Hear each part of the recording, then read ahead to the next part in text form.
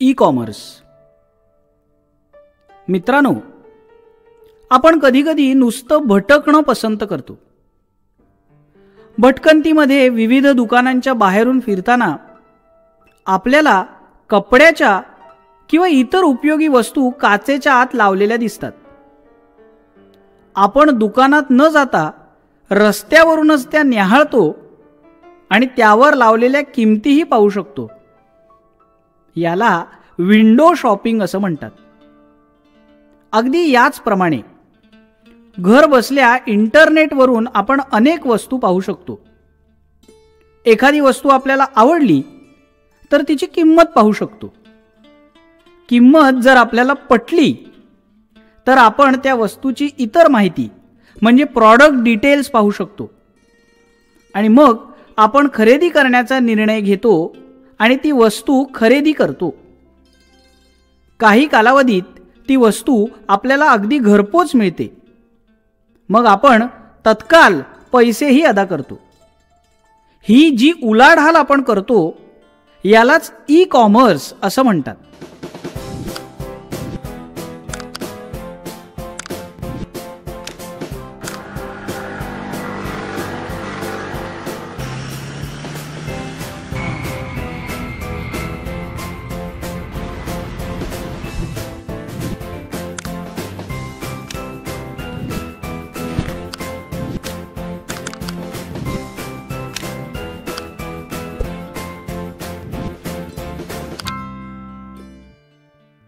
करून केलेला व्यवसाय म्हणजे ई कॉमर्स. ही एक अत्यंत नवीन संकल्पना असून तरुण पिढी ई कॉमर्सकडे झपाट्याने आकर्षित होते. महागडे सेलफोन्स, लॅपटॉप, टीव्ही यांच्याबरोबरच कॉस्मेटिक्स, घड्याळ, बूट, कपडे यासारख्या वस्तूंची खरेदी ई कॉमर्सद्वारे होऊ लागली आहे. ई कॉमर्सच्या काही व्याख्या. इंटरनेटच्या माध्यमातून केलेली खरेदी विक्री म्हणजे ई कॉमर्स. इंटरनेटच्या माध्यमातून व्यावसायिक संबंध जपणे, वस्तू सेवा यांची देवाणघेवाण करणे म्हणजे ई कॉमर्स. ई कॉमर्सची उदाहरणे.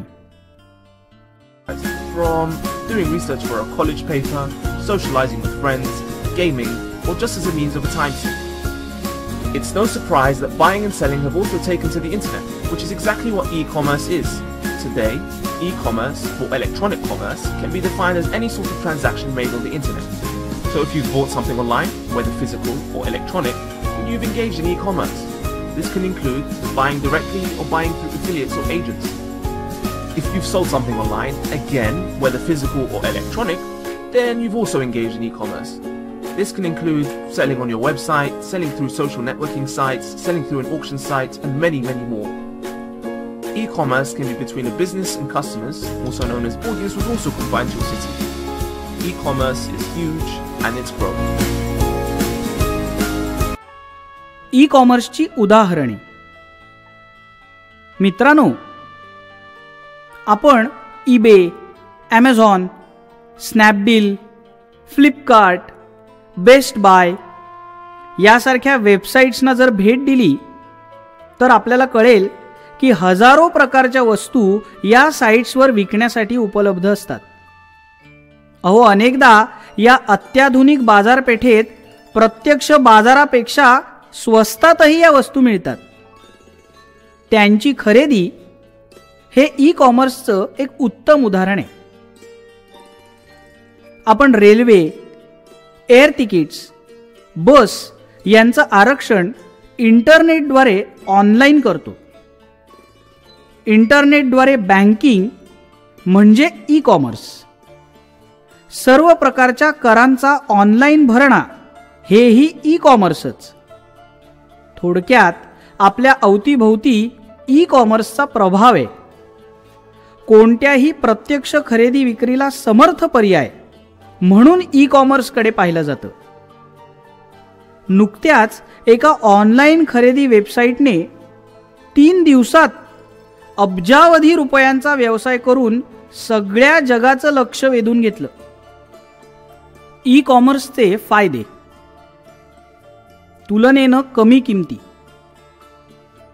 पूर्वी एखादी वस्तू हवी असल्यास ग्राहकांना वस्तूची उत्पादन किंमत, त्यावरील कर, होलसेलर आणि रिटेलरचा नफा इत्यादी सगळ्यांची किंमत अदा करावी लागत असे.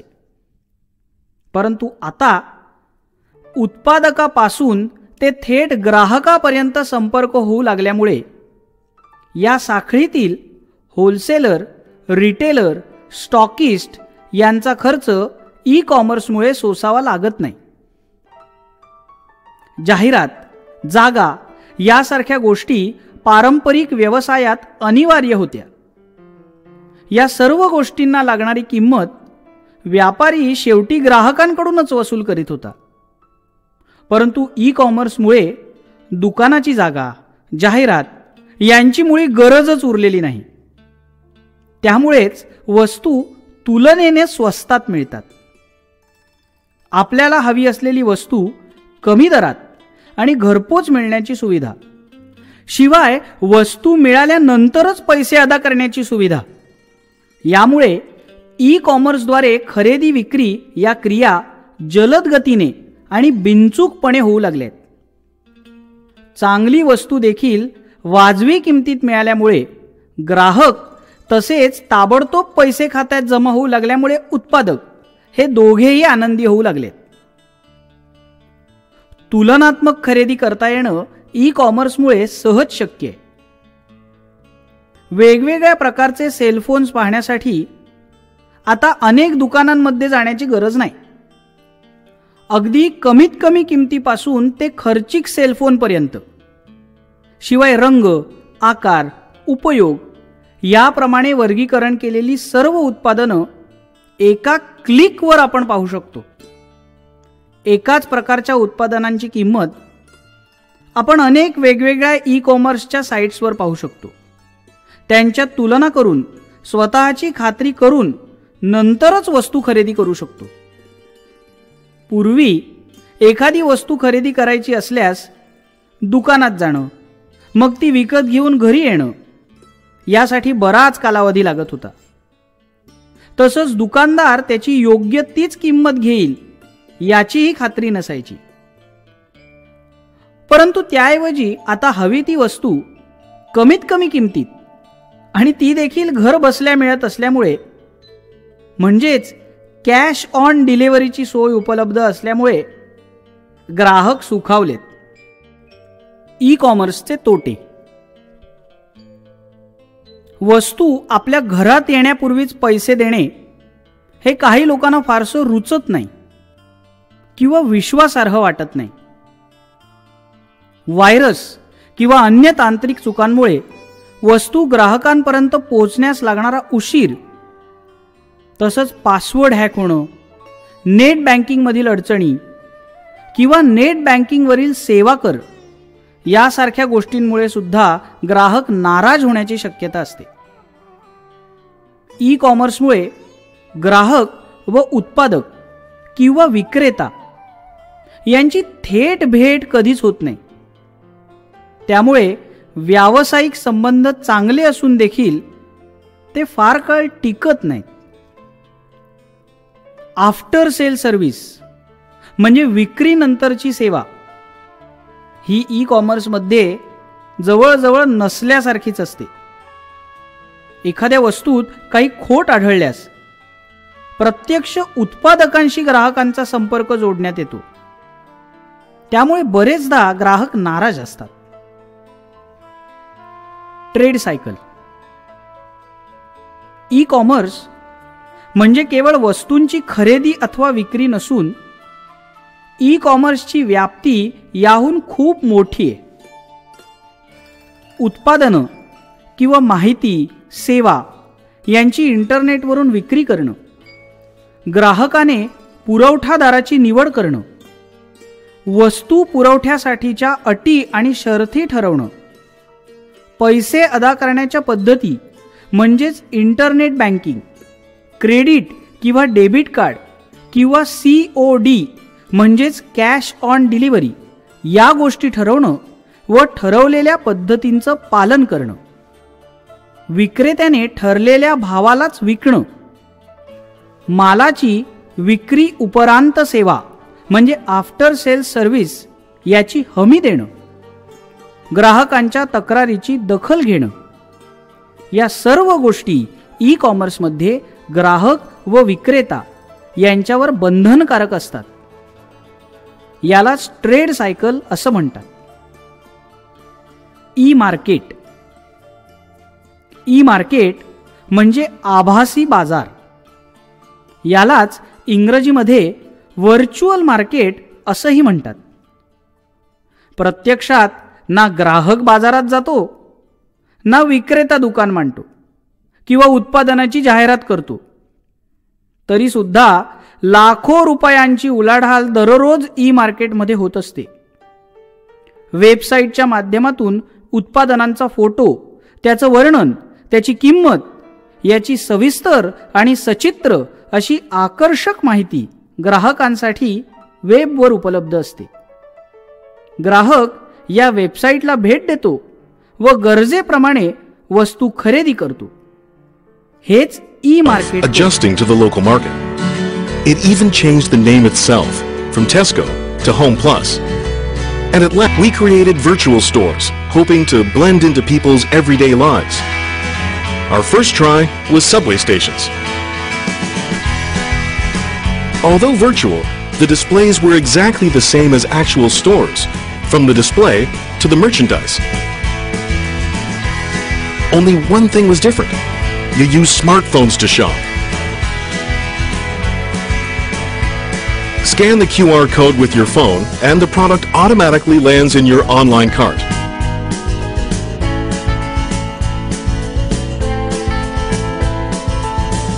When the online purchase is done, it will be delivered to your door right after you get home.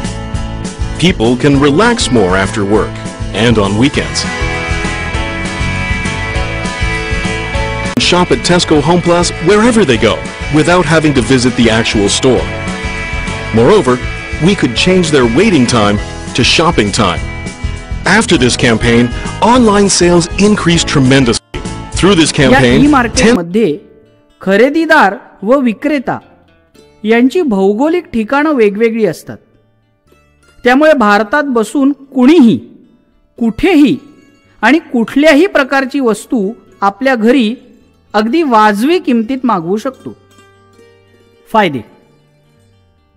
वस्तूंचा पुरवठा जगभरात होणं सहज शक्य. वेबसाईटवरील मागणी नोंदवण्याच्या क्रियेमुळे कोणत्या प्रकारच्या वस्तूंना मागणी आहे, ती कोणत्या प्रदेशातून आणि कधी आहे याचा तुलनात्मक अभ्यास करता येणं सहज शक्य आहे. त्यामुळे बाजाराचा कल समजतो. वेबसाईटचं रूपांतर प्रभावशाली मार्केटिंगच्या साधनात होतं. भौगोलिक मर्यादांवर मात करून उत्पादने किंवा सेवा देशभरात जलद गतीने पोहोचवता येतात. EDI. मित्रांनो, आपण वस्तूंची देवाणघेवाण ई कॉमर्स मार्फत कशी होते ते पाहिलं. आंतरराष्ट्रीय बाजारात आयात निर्यातीच्या वेळी अनेक गोष्टींची कागदपत्र लागतात. उदाहरणार्थ, वस्तू खरेदी करण्याचं नक्की केल्यावर त्या वस्तूंचा तपशील, पुरवण्याचं ठिकाण, कालावधी यालाच परचेस ऑर्डर अर्थात PO असं म्हणतात. ग्राहकाकडून उत्पादकाकडे ईमेल परचेस ऑर्डर म्हणजेच खरेदी विक्रीची कागदपत्र एका संगणकाकडून दुसऱ्या संगणकाकडे जाणे याला EDI अर्थात इलेक्ट्रॉनिक डेटा इंटरचेंज असं म्हणतात. Well, you probably have to enter it on a system somewhere and maybe create an invoice. That then needs printing and sending in the post. Someone then needs to enter the data on another system, and this cycle goes on and on and on. Traditional methods of data exchange, such as paper and fax, or even email, are time-consuming, full of potential risks and generally not cost effective. So, what is EDI then? EDI stands for Electronic Data Interchange, or put simply, Automated Electronic Exchange. And it allows you and your trading partners to instantly exchange data between your systems and theirs. Increase information exchange speed with partners. Reduce user input, in turn preventing human error. And improve the general all-round efficiency of your business. In fact, did you know it's often more cost-efficient to implement an EDI solution than it is to keep paying the costs associated with traditional systems? Here at Data Interchange, we've been providing EDI solutions since it was first introduced. You'll find our software in some of the world's biggest companies. बहुसंख्य कंपन्यांमध्ये ही data interchange पद्धत वापरली जाते. Supermarket, stock statements यासारख्या ठिकाणी EDIचा वापर होतो. Invoice किंवा PO किंवा रिमाइंडर यासारखी कागदपत्र आता हातानं लिहिण्याचे दिवस इतिहास जमा झालेत. EDIचे फायदे.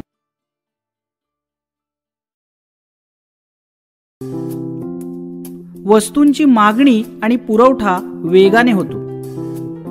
वेळ आणि खर्चात बचत होते. डेटा साठवणं तसंच त्याचा तुलनात्मक अभ्यास करणं हे सुद्धा आता सहज शक्य झाले. मनी मार्केट अर्थात पैशाची तरलता सुधारते. कागद, स्टेशनरी, प्रिंटिंग यांच्या खर्चात 100% बचत शक्य आहे. मानवी चुकांना आळा बसतो.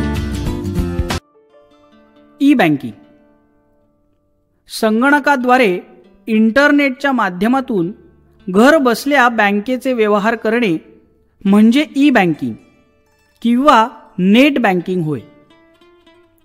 पूर्वी बँकांमध्ये ठराविक वेळेतच म्हणजे बँकिंग अवर्समध्येच पैसे काढणे, पैसे भरणे किंवा इतर व्यवहार होत असत.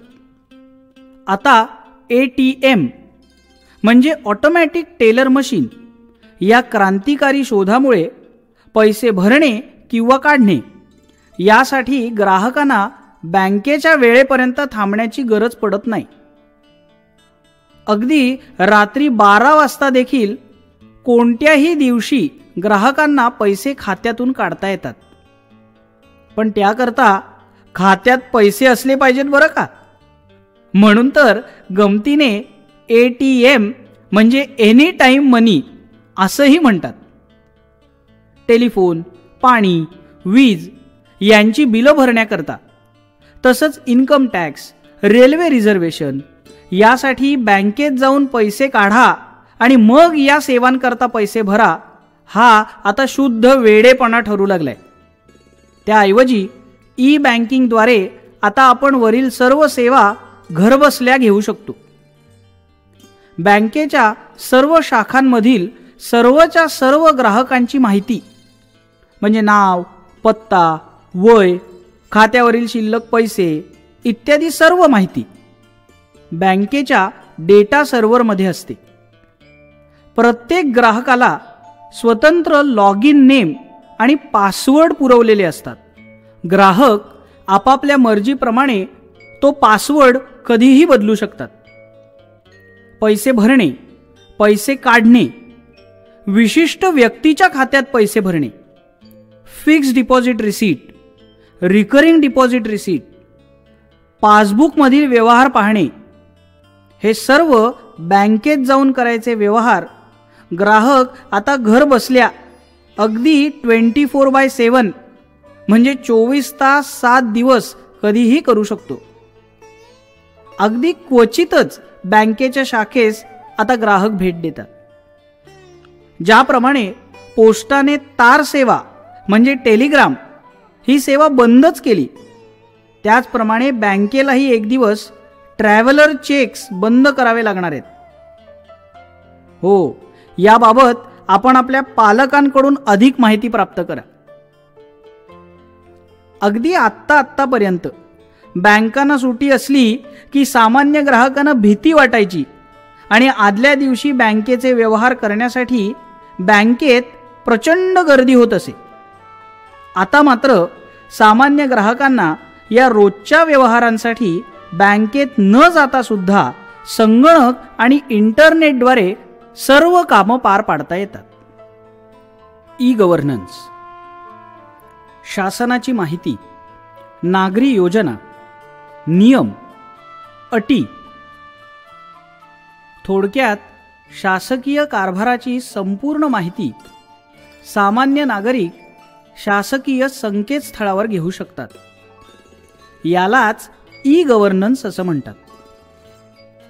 ICT माध्यमाचा परिपूर्ण वापर करून शासनाचा पारदर्शक कारभार जनतेसमोर आणण्याचा एक प्रामाणिक प्रयत्न म्हणजे ई गव्हर्नन्स. ई गव्हर्नन्समध्ये खालील बाबी समाविष्ट होतात. सामान्य नागरिकांना शासकीय धोरणांबाबत माहिती देणं, सार्वजनिक सेवा म्हणजेच आरोग्य, परिवहन, शिक्षण इत्यादींचा जलद व परिणामकारक वापर करता येणं, सरकारी खर्चावर नियंत्रण ठेवणं, सरकारी खर्च कमी करून कार्यकुशलता आणणं, सरकारी कामकाज आणि जनता यांच्यामध्ये एक पारदर्शक दुवा म्हणून ICT काम करतं. ICTचे मूलभूत प्रकार हे असे आहेत: शासन ते नागरिक, शासन ते व्यवसाय, शासन ते कर्मचारी, शासन ते शासन. शासनाने अंगीकारलेल्या ध्येय धोरणांची माहिती जनतेला होणे आणि जनतेने सरकारी करांचा भरणा ऑनलाईन माध्यमातून करणे हे शासन ते ग्राहक या ई गव्हर्नन्सचं उत्तम उदाहरण आहे. शासनाची अनेक कामं खाजगी कंत्राटदारांमार्फत केली जातात. त्याचं टेंडर काढण्यापासून ते कामकाज पूर्ण होईपर्यंत सगळ्याच गोष्टी ICTच्या माध्यमातून केल्या जातात. हे ई गव्हर्नन्स शासन ते व्यावसायिक यांचं उदाहरण आहे. तसंच आपण हल्ली इन्कम टॅक्स ऑनलाईन पद्धतीने भरतो. हे देखील व्यावसायिक ते शासन या प्रकारच्या ई गव्हर्नन्सचं उदाहरण आहे. शासन व कर्मचारी यांच्यातील संवाद सुद्धा ICTच्या माध्यमातून सुरू आहे. विद्यार्थी मित्रांनो, ICTमुळे आपल्याला होणारे काही फायदे पाहूया. ई गव्हर्नन्स ही अत्यंत प्रभावी आणि कार्यक्षम प्रणाली आहे. गतिमानता, ICTच्या वाढत्या वापरामुळे शासकीय कामकाजामध्ये गतिमानता आली आहे. ईमेल, फोन, सेलफोन यामुळे प्रत्यक्ष संवाद वेगाने होतो आणि जनतेचे प्रश्न त्वरित सुटतायत. कमी खर्चिक, ईमेल्समुळे कागद, पेन, प्रिंटर यांची गरज भासत नाही. त्यामुळे स्टेशनरी खर्चात खूप कपात झाली आहे. तसंच दस्तऐवज वर्षानुवर्ष सांभाळायचं त्रासदायक काम सुद्धा आता करावं लागत नाही. सगळं रेकॉर्ड हे संगणकावर म्हणजे इंटरनेट सर्व्हरवर असतं. पारदर्शकता, शासनाचे निर्णय, ध्येय धोरणं व प्रत्यक्ष अंमलबजावणी वेबसाईटवर वेळोवेळी अद्ययावत ठेवणं ही शासनाची जबाबदारी असून कोणीही नागरिक हे रेकॉर्ड पाहू शकतो. जबाबदारी, पारदर्शकता आणि गतिमानता या गुणांमुळे सरकारला आपलं काम अधिक कार्यक्षमतेने करण्याच्या जबाबदारीची अधिकाधिक जाणीव होते. ICTचे तोटे, व्हायरस अथवा साईट हॅकिंग यामुळे महत्त्वपूर्ण माहिती नष्ट होण्याचा सतत धोका असतो. अगदी नुकतीच बातमी आली की आपल्या मंत्रालयात सॅमी नावाचा काहीतरी व्हायरस आलाय. पूर्वीचं रेकॉर्ड गोळा करणं आणि ते डिजिटाईज करणं हे अत्यंत किचकट काम आहे. अपुरी साधन सामुग्री, कमी संगणक संच, अपुरी बँडविड्थ, अनियमित वीज प्रवाह यामुळे ICTच्या वापरावर मर्यादा आली आहे. आपल्या खंडप्राय देशात एकूणच संगणक साक्षरता आणि पर्यायाने इंटरनेट साक्षरता ही तुलनेने अजून कमीच आहे. ई-मॅप, संगणक व इंटरनेटमुळे सर्वच क्षेत्रात आमूलाग्र बदल झालाय. पण काही क्षेत्र अशी आहेत की त्यांच्याकरता इंटरनेट हे एक वरदान आहे. उदाहरणार्थ वैद्यकीय क्षेत्र, किंवा असं आणखी एक क्षेत्र म्हणजे Africa, North America, South America, Antarctica, Europe and Australia. Asia is the world's largest and most populous continent. It covers 30% of the Earth's landmass and hosts 60% of the world's current human population. Asia, along with Europe, form the world's largest landmass, Eurasia, divided by the Ural Mountains. By water, it is bounded on 3 sides by the Pacific Ocean, Indian Ocean and Arctic Ocean. Africa is the second. पूर्वी नकाशा कागदावर असे आणि पुढची वाटचाल त्या कागदावर रेषा आणि रंग यांच्या माध्यमातून असे. साहजिकच त्यास मर्यादा येत असत. आता बदलत्या तंत्रज्ञानामुळे नकाशा वाचनात आमूलाग्र बदल झालाय. एकाच नकाशावर अनेक ठिपके आणि ओळी टॅग करता येतात. याला ई नकाशा किंवा ई-मॅप असं म्हणतात. स्वच्छ प्रतिमा, रेषा आणि चिन्हांच्या मदतीने एखादा प्रदेश किंवा ठिकाण शोधण्यास मदत होते. आंतरराष्ट्रीय मानकाप्रमाणे प्रत्येक गोष्टीकरिता विविध चिन्ह आहेत. उदाहरणार्थ शाळेकरता एक चिन्ह, हॉस्पिटल, शॉपिंग मॉल यांच्याकरता चिन्ह, इत्यादी इत्यादी. आपल्याला हवं असलेलं ठिकाण आपण ई-मॅपद्वारे अगदी सहज शोधून काढू शकतो. एखाद्या प्रदेशातल्या नकाशामध्ये गेल्यावर तेथील सर्चमध्ये आपण त्या ठिकाणाचं अचूक नाव टाकलं तर आपल्याला संगणक त्या ठिकाणापाशी घेऊन जातो. यालाच नेव्हिगेशन असंही म्हणतात. परदेशांमध्ये अगदी हजारो किलोमीटर पर्यंतचा प्रवास, आपल्याला ठाऊक नसलेल्या ठिकाणांपर्यंतचा प्रवास या नेव्हिगेशनच्या सहाय्याने अगदी सहज करता येतो. अहो, आता आपल्याकडचंच एक उदाहरण बघा. CST स्टेशन असं आपण महाराष्ट्रातल्या नकाशावरील सर्चमध्ये टाकलं तर क्षणार्धात ई-मॅपचा नेव्हिगेटर आपल्याला CST स्टेशन दाखवेल. प्रचंड माहिती इंटरनेटवरील URL सर्चमध्ये साठवून ठेवलेली असते. या माहितीच्या डेटाबेसमधून आपल्याला हवी ती माहिती शोधण्याच्या सर्च मेकॅनिझममुळे अगदी तपशीलवार ई-मॅप मिळतो. डिजिटल मॅपिंग हे प्रभावी तंत्र आपल्या संगणकावर GPS-मुळे येतं. GPS म्हणजे ग्लोबल पोझिशनिंग सिस्टम. एखाद्या ठिकाणाचा पृथ्वीवरील ठाव ठिकाणा उपग्रहामुळे शोधता येतो. हेच ते GPS. विद्यार्थी मित्रांनो, PSLV 033 याच्या सहाय्याने INRSS-1 या उपग्रहाचं आपण यशस्वी प्रक्षेपण केले. इस्रोच्या या उपग्रहाचे भारताचे पंतप्रधान नरेंद्र मोदी यांनी नाविक असं नामकरण केले. भारतीय वैज्ञानिकांच्या यशस्वी प्रयोगांमधून भारतीयांच्या दैनंदिन जीवनावर थेट परिणाम करणारी अशी ही गोष्ट आहे. इस्रोच्या या उपग्रहामुळे भुवन या नकाशा प्रणालीतील दूरसंवेदन म्हणजे रिमोट सेन्सिंग हे चक्क गुगलपेक्षाही अत्यंत प्रभावी आहे. या उपग्रहामुळे हवामानाचा अंदाज, समुद्री वादळं, भूगर्भातील कोणत्या भागात सर्वाधिक खनिजे असतील आणि कोणत्या भागात जास्त मासळी मिळेल याचा तपशील सुद्धा मिळू शकेल. भारताची अशी स्वतःची प्रणाली असणं हे निश्चितच अभिमानास्पद असून आता आपला देश अमेरिका, चीन, युरोप आणि रशिया यांच्या पंक्तीत जाऊन बसलाय.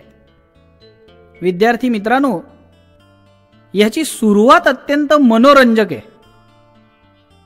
एका नकाराचे जिद्दीने स्वनिर्मितीत रूपांतर झाले. 1999 मध्ये पाकिस्तानने कारगिलवर आक्रमण केल्यावर तिथला नेमका कुठला भाग पाकने आपल्या ताब्यात घेतलाय हा तपशील मिळवण्यासाठी भारताने अमेरिकेकडे त्यांच्या वैश्विक स्थाननिश्चिती यंत्रणेद्वारे म्हणजे आपल्या ग्लोबल पोझिशनिंग सिस्टमद्वारे ही माहिती मागितली होती. मात्र अमेरिकेने ती फेटाळून लावली. त्यामुळे भारताने स्वतःची दिशादर्शक उपग्रह यंत्रणा विकसित करण्याचा निर्णय घेतला आणि त्यातून Indian regional navigation satellite system म्हणजेच IRNSS याचा जन्म झाला आणि या नाविकाची मुहूर्तमेढ रोवली गेली. अमेरिकेच्या एका नकारातून आपल्या देशाने जिद्दीने आपली स्वतःची यंत्रणा विकसित करण्याची ही काही पहिलीच वेळ नाही. यापूर्वीही 80च्या दशकात अमेरिकेनं त्यांचा सुपर कॉम्प्युटर देण्यास नकार दिला. त्यानंतर अवघ्या 3 वर्षात भारताने देशांतर्गत सुपर कॉम्प्युटर विकसित केले. असो, भारतातील थोर वैज्ञानिकांनी भुवन ही भारतीय नकाशा प्रणाली गुगलपेक्षाही जास्त प्रभावी असणारी अशी ही प्रणाली तयार केली. या प्रकल्पाचा खर्च 1420 कोटी रुपये असून इतर देशांच्या तुलनेत तो कित्येक पटींनी कमी आहे. गुगल अर्थच्या माध्यमातून मिळणारी अचूकता ही केवळ 20 ते 30 मीटरच्या परिघातली असते, तर भुवन ही नकाशा प्रणाली त्याहून अचूक म्हणजे 20 मीटरची अचूकता दर्शवते. भुवन आणि नाविक या दोन्ही प्रणाली एकत्रितपणे लवकरच कार्यरत होतील आणि आपण स्वदेशी नेव्हिगेशनचा वापर करू शकू.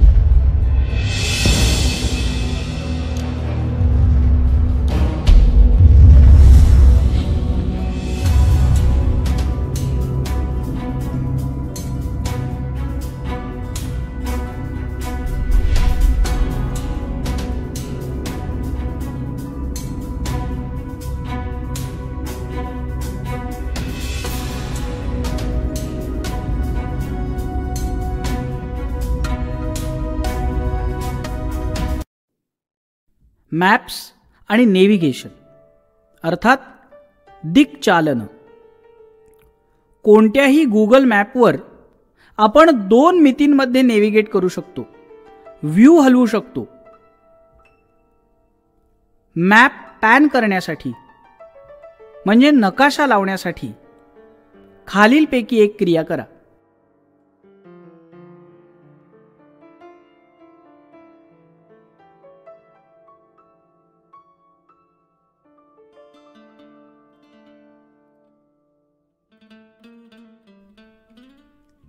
मॅपवर क्लिक करा आणि ड्रॅग करा. उत्तर दिशेला सरकण्यासाठी कीबोर्डवरील अप हा ॲरो दाबा. दक्षिण दिशेला सरकण्यासाठी डाऊन हा ॲरो दाबा. पूर्वेला सरकण्यासाठी कीबोर्डवरील उजवीकडचा ॲरो दाबा. पश्चिमेला सरकण्यासाठी कीबोर्डवरील डावी दिशा दाखवणारा बाण हा ॲरो दाबा.